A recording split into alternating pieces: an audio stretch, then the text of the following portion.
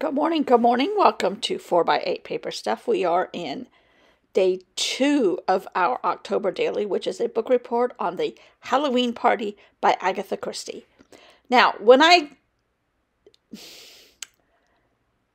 think I've already said yesterday that my goal is to be rusty and crusty and auditioning. This is my audition tape for Tim Holtz Makers. Not really, not really. But I am highly inspired by some of their issues and some of their techniques. I'm not into the flowers. I don't have all the inks and all that. So I make it up as I go with the tools that I have. And yesterday, my prompt was just the book, the title of the book, The Halloween Party by Agatha Christie, which was in 1965? 65 or 69. I can't remember. Released. So I'm backing that piece of paper, that page. That's yesterday's. I'm backing it with a piece of craft paper that is the same size as my journal. Coincidentally. Anyhow, so I am going to, today the prompt is Hercule Poirot. I will probably say it wrong and differently every single time I say it. I already apologized yesterday. I'm going to apologize every day this month, I'm sure. Neither French nor Belgium or American at times. Can't speak any of it. But anyhow, so today the prompt is our detective, our Hercule Poirot. Poirot. I don't know. I can spell it. Anyhow, so he jokingly, I am highly influenced by the BBC's version of this character, and the one that is David, can't remember his name, David Suchet, which that might be French too, Suchet, I don't know what his name is. I love the way he played the character. I just love it. He personifies everything in that book to me. In any of the books with this character. So I'm highly influenced by him, but I did not want to use his image because I'm quite sure the BBC would put a cease and desist on me. But if they knew I was here. So anyhow, all of my props and pieces of this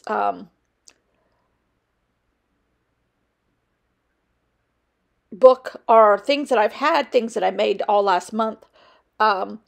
Some things like this black and white polka dotted wrapping paper, tissue paper I've saved it for like 2 or 3 years, and I'm using little bits here and there. But when I tried to get a straight edge ripped, it didn't rip the black dots. So I have these black dots that are kind of like hanging out, which is fine.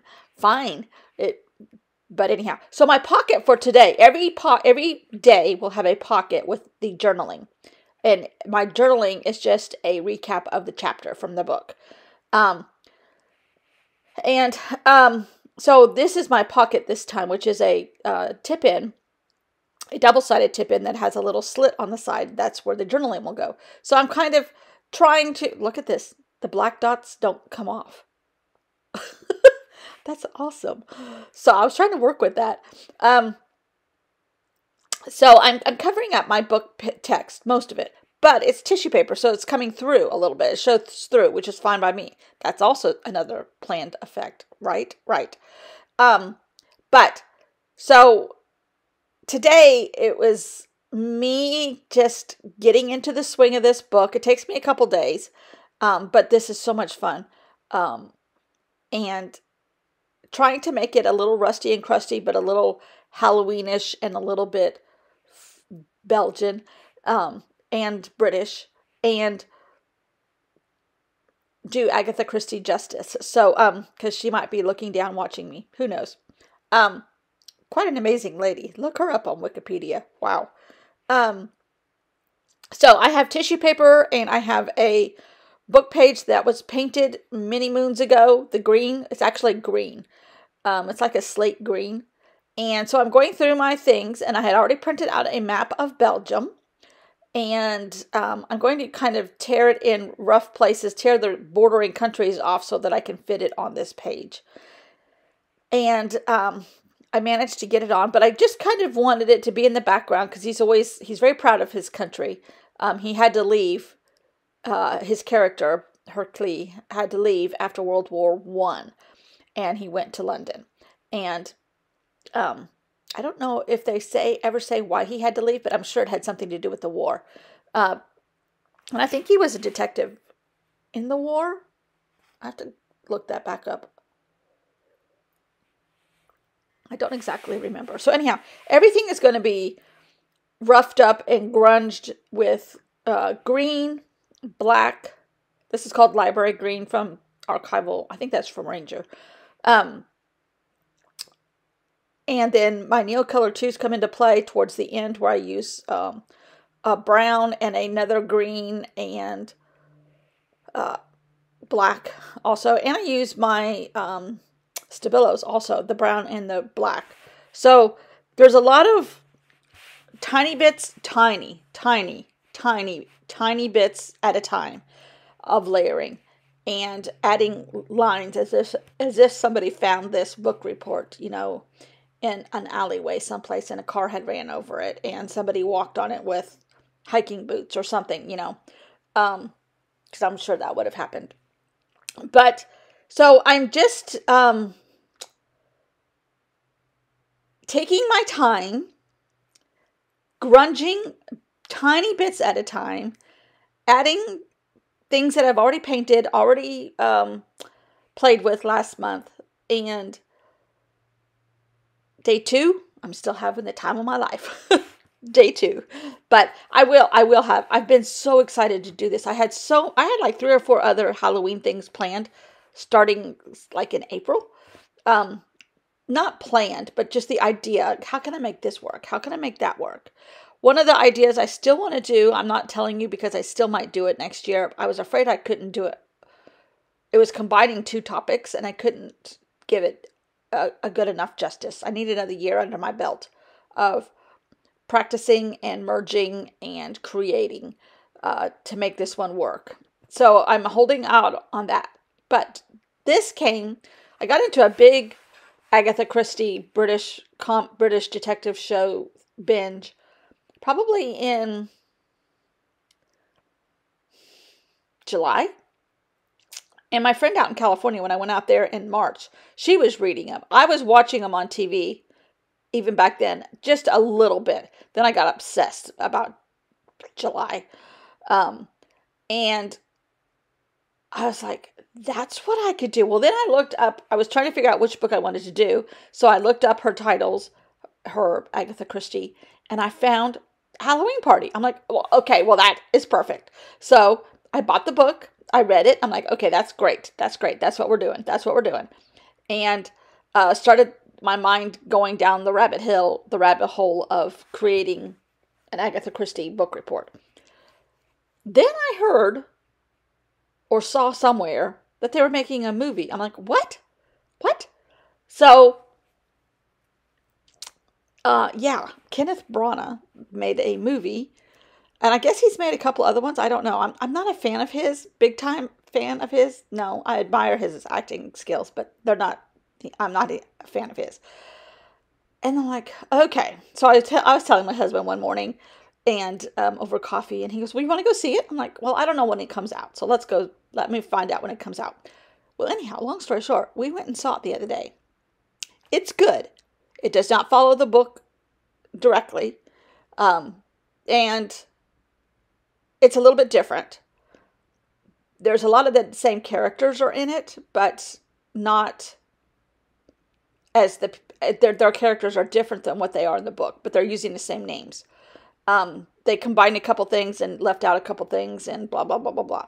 But it's a decent movie. Going to the movies these days, my husband and I haven't been to a movie in forever. Now, I'm in South Carolina. I'm in the United States, and our movie experiences are weird. First of all, we had to get a second mortgage on the house to get to the movies. A matinee for 2 people was like $27. A matinee for an hour and a half. It was ridiculous. And then that didn't include the food, which we only got a drink. And that also included a $5.89 processing fee because I bought our tickets online. That was insane. And they called it a processing fee. No, they called it a convenience fee. I'm like, well, it's convenient for me. And it's very convenient for you since they didn't have anybody working in the ticket booth anymore.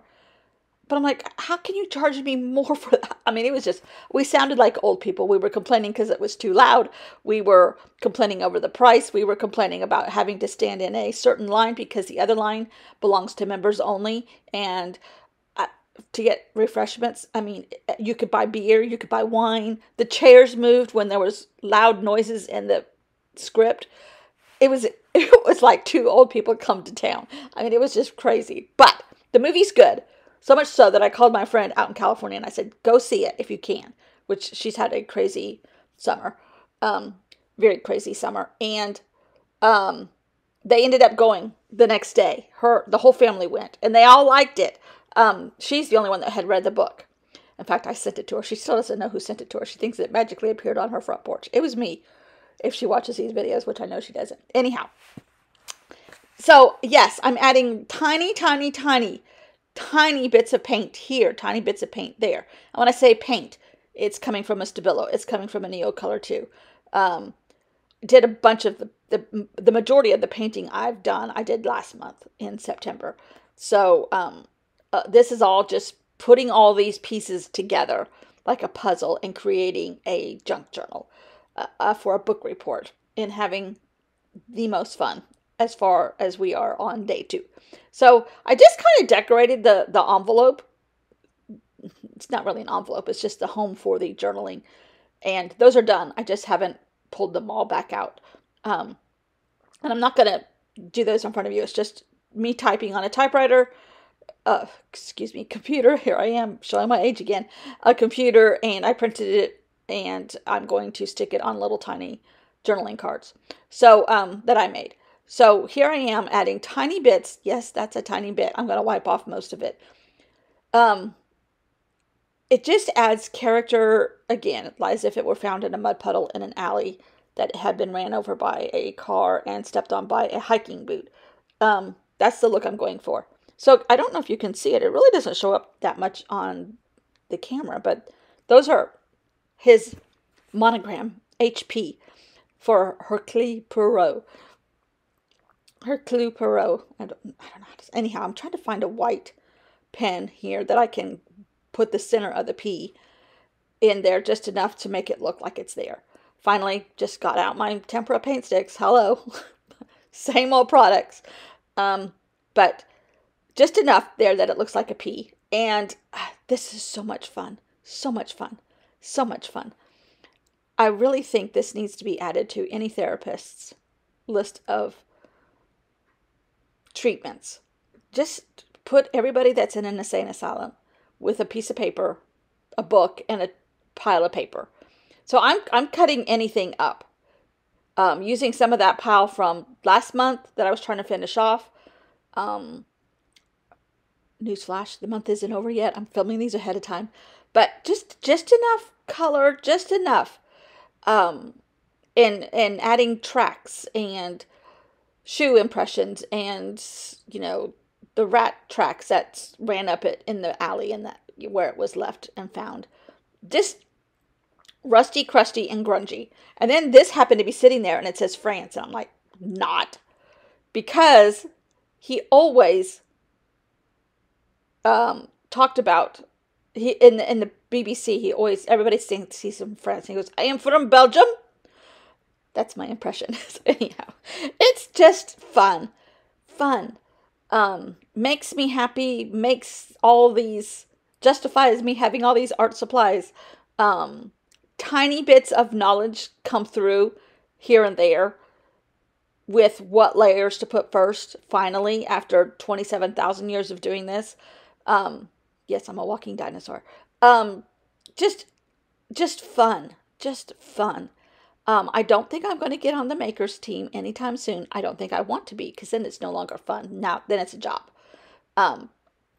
But just having the best time. Adding just lines where maybe somebody creased it on accident. just so much fun. So much fun. Just adding a little character and a little grunge everywhere I can. And fun times. Fun times. This book I made last month as kind of a trial to see if I liked this look and this effect. And I liked it so much that I continued to add a little bit of more pages here and there and a little bit more paper here and there. And I'm using it.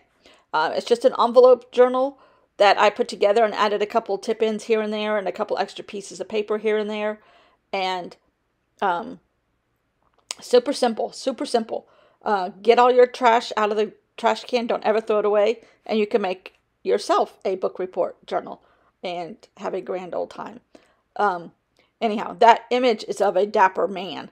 I can't use the BBC's image, and I can't use Kenneth Branagh, so I found a dapper man on Pinterest somewhere, and that's my version of Hercule Poirot. So much fun. So much fun. So, still grunging it up. Some pages will have lots of layers and wrinkles and crust.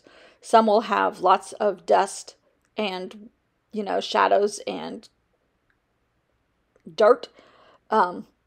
Just as rusty and crusty as I can get it is what I'm kind of going for. I think Halloween allows that kind of stuff to look okay. And I love it. Love it, love it, love it. So, thanks for watching. I'll be back tomorrow with clue or prompt number 3. Thanks for watching. Bye.